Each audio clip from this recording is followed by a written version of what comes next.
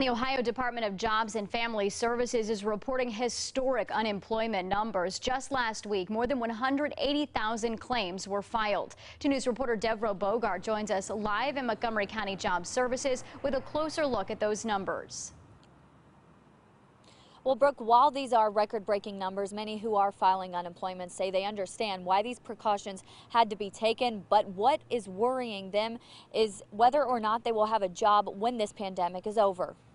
Nearly 3.3 million Americans filed unemployment claims last week.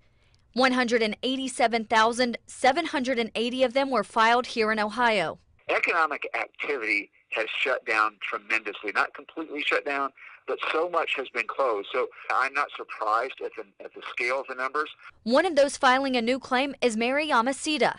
She was laid off last Friday from a local screen printing company. She says her family has already started making adjustments, preparing for the unpredictable future. Holding off on making full dinners because I don't know what's to come or what kind of, income I'm going to have here in a month or so. Mary says on top of the financial strain, she and many others are facing personal predicaments. She says she would like to stay with her small business employer, but is uncertain if she'll have a job to return to. When this mandate to shelter in place went down, I immediately texted the owner and said, I'll be in Monday to help you wrap everything up. And, I went in for 10 hours with no pay because I'm loyal to her and the company. And I want to make sure that we have the business to go back to.